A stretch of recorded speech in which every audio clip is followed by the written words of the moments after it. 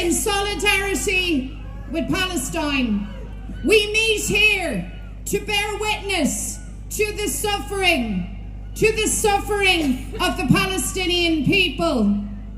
We are here heartbroken and as mad as hell.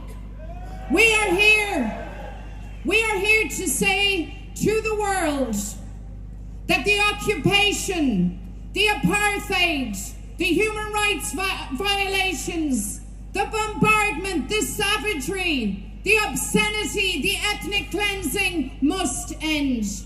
We gather at a time where genocide is televised, and yet the international community looks the other way. Answer me this. Where is the protection of international law for the children of Gaza?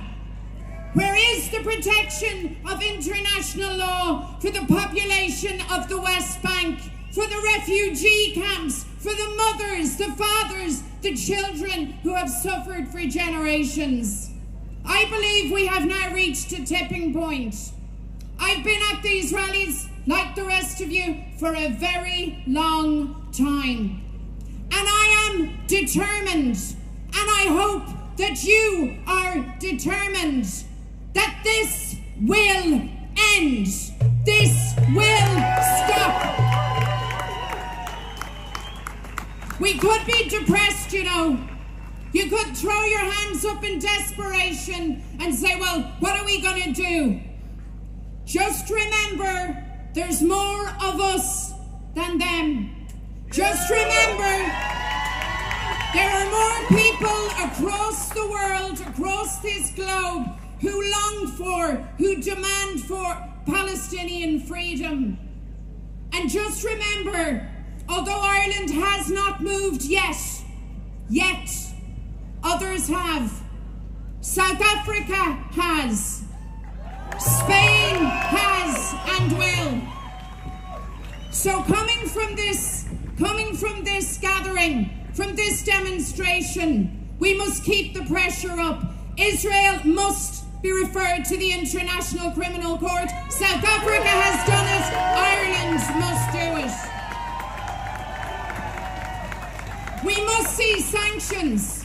We must seek sanctions. The Taoiseach has identified collective punishment.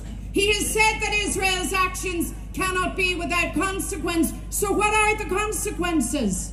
Where are the consequences? Now is a time to be active.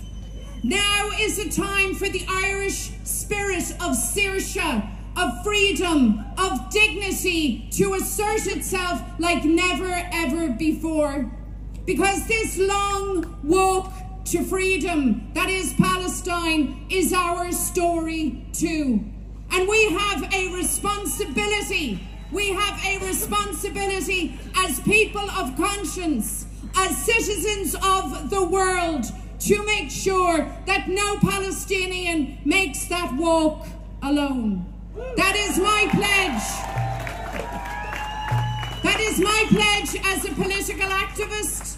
That is my pledge as a political leader.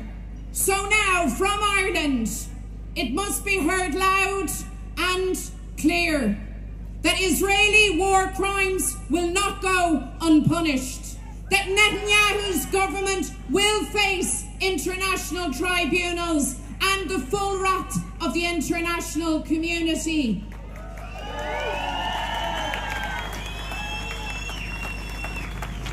And for the little children that we've seen in their agony, for their mothers, their fathers, Gaza, Gaza, don't you cry. Palestine will never ever die.